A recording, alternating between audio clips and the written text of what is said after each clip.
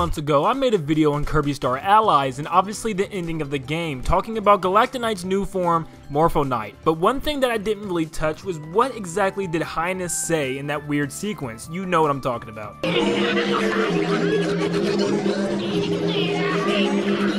So some of you probably broke down the text and really just to see what Hyness was talking about, but not a lot of people actually deciphered it and really kind of came through with a theory, except for somebody that actually commented on my videos.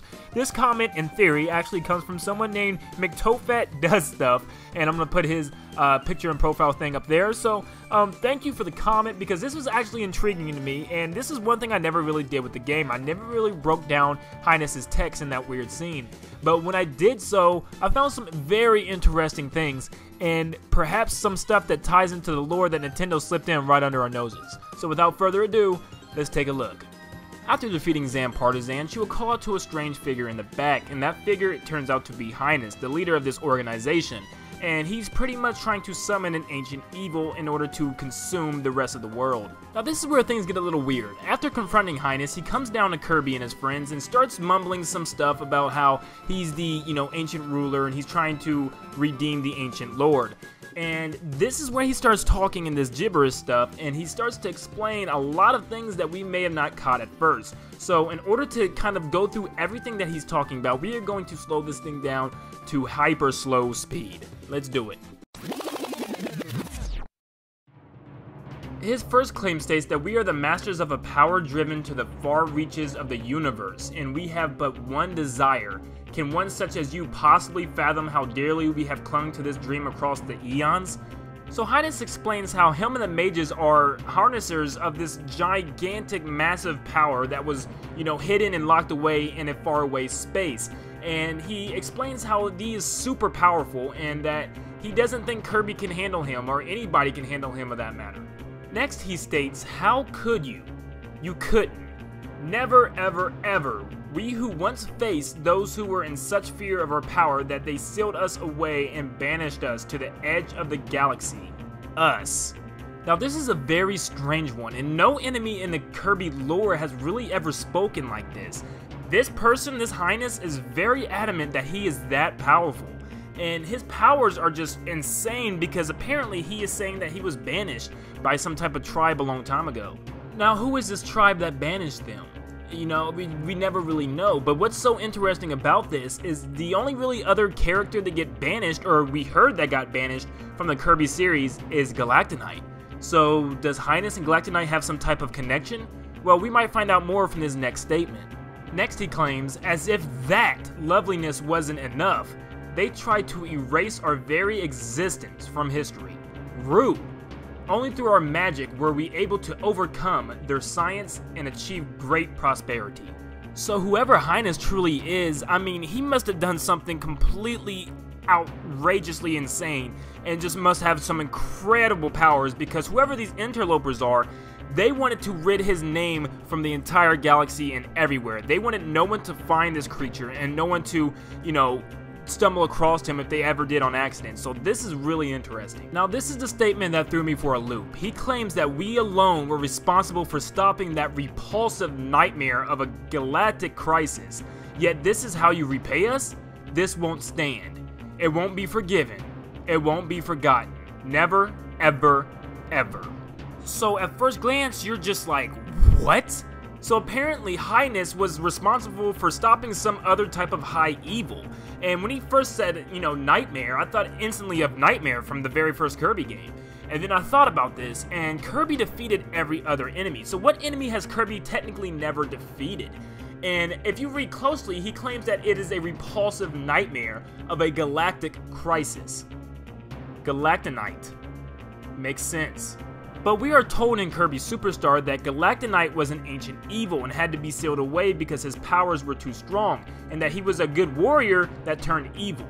So what made Hyness, this creepy evil guy, end up imprisoning another evil? Well, let's look at it like this. What if one day Galacta Knight was on a mission to defeat Hyness after, being recruited and called out to help?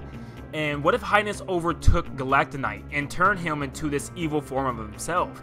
And then within that evil form, Galacta Knight, could not be held back. He was too powerful, and Hyness was worried. So in Hyness' worry, he ended up imprisoning him. We can even compare the Jamba heart to that of the crystallized structure that Galacta is put into, and if you look very closely, they look like they're made almost out of the same crystalline substance, the same material, and the same color, and just, the same overall design. And it's very, odd. So maybe this is kind of the game that connects Galacta lore together, and maybe that Hyness is behind all of it. Maybe Hyness has just made Galacta brainwashed, and Galacta is just on this mission to find him. But the question is, where does this Butterfly and Morphonite tie in? And I just think that's a completely different story. And if you have any questions regarding that, you should check my last video as I, kind of covered the whole Butterfly lore. Hyness then goes on to state, "Those who called us mad, are you listening?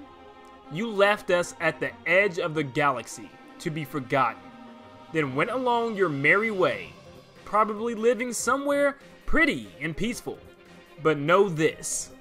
Your future is a farce. You have none. We, masters of a matter most dark, vow to be restored, as foretold in the Book of Legend, which everyone thought was just a fairy tale. It wasn't." So this statement is really just getting back at, Hyness' peers. People that laughed at him, people that thought he was insane and crazy, and people that even banished him. He's saying, everything that I told you about in the past is about to come into revelation, it's about to happen. Revelation is here, and he's about to rain destruction on everybody. He's about to, resurrect this evil lord that has been foretold in scriptures a long time ago, and he's giving everybody an abrupt warning, and, consequences are coming. Hyness then finishes off his statements by claiming, "We have already obtained the vessel that contains our Dark Lord, and he will soon awaken and shower us in compassion. Look, the vessel of our Dark Lord is filling up even as we speak. Now, the time for his greatness to enter our world has come. Welcome to a new history, a new age, the age of awesome. Happy birthday, Dark Lord, happy birthday." This outer shell and vessel that he keeps talking about is obviously Void Termina. You battle him at the end and go inside and find out that the real monster, the real Dark Lord, is this gooey, weird creature that resembles a lot about Kirby. And there's theories all over that one, but this video isn't going to cover that particularly. This is mostly just for Hyness. And, Hyness is getting ready for this big resurrection day, and he's super excited to tell everybody that, forsaken him. Here's the time of reckoning, it's about to happen. Then after all that talk, you fight him and completely destroy him. Then his hood comes off, and then you see this serious dude looks like this. Now you understand why people, forsaken him, why people, thought he was nothing. Look at this dude. Anyways, you beat him again, completely destroy him and all of the Jambastic mages, and yeah, it's not even a fight. One more thing to note before we go, though, is during the Void Termina fight, you can actually see Hyness and the Jambastic mages stuck inside Void Termina, locked up and swinging around. You can actually save them. And at the very end of the Void Termina fight, you'll find that you actually freed Hyness and the Jambastic mages.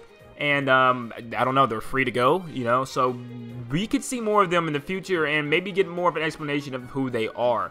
But as of right now, the only thing we really know is that they are some type of ancient race who's gotten, forsaken to the end of the universe.